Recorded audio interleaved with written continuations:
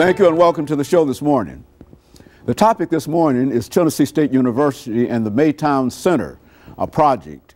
And our guest is Dr. DPadgett from Tennessee State University, who will give us some additional information in reference to the Maytown Center project. But first of all, Dr. Padgett, let's see if we might have you give us some information about Dr. DPadgett.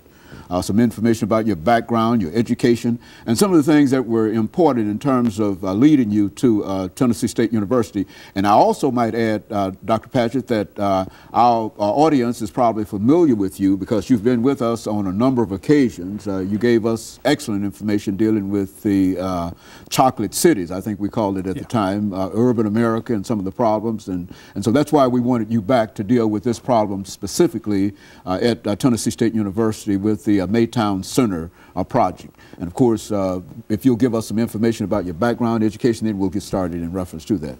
Yes, I've been at Tennessee State University for 10 years. I'm an associate professor of geography.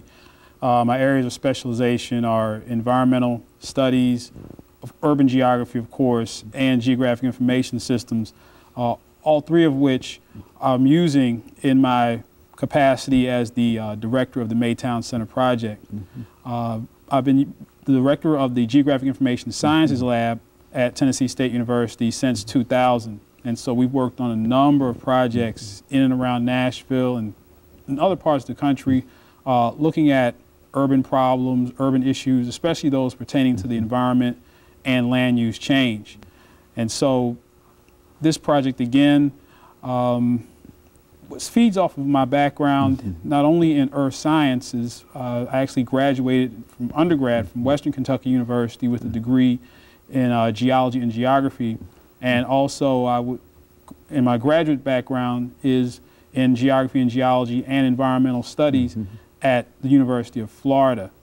And so between my undergraduate and graduate years, I worked as a physical scientist and geologist for the U.S. Bureau of Land Management in Nevada and California.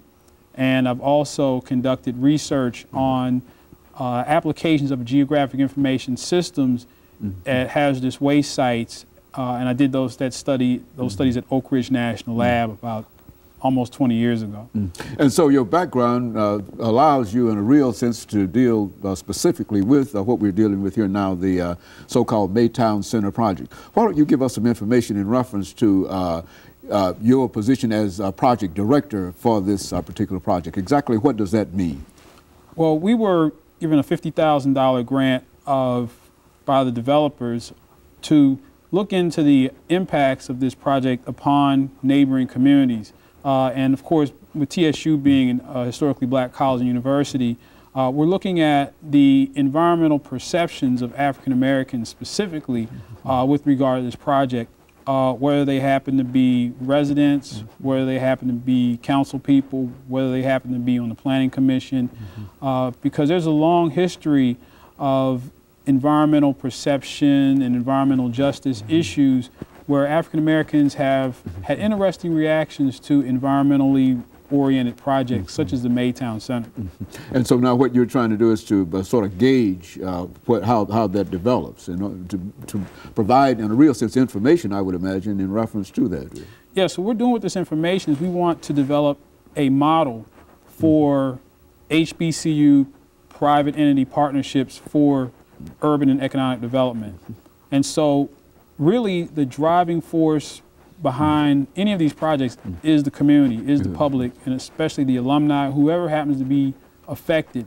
And we're trying to see how our institution, that is TSU, can work with a private entity, in this case the May family and their partners, in developing our communities, in bringing new buildings, new homes, grocery stores, whatever it is our communities need. And in many urban settings, and in many urban communities that have HBCUs, we know that many times there's blight, there's vacant buildings, and underutilization of land. And so this is something that you hope to be able to apply nationally in terms of historically black institutions of higher education. Is that what we're saying here? Yes, and it's a special model. We know that Vanderbilt is very much involved in urban development, but they have millions and millions of dollars. They invested $99 million into the 100 Oaks mall. We don't have $99 million. So we have to develop strategies where we leverage human power and influence in order to make change. Oh, very good. And of course, Dr. Padgett, what we'll do, we'll take our first commercial break, and then we'll come back and we'll allow you to develop this idea of the project itself. And of course, we'll be back with our audience following this very, very short commercial break.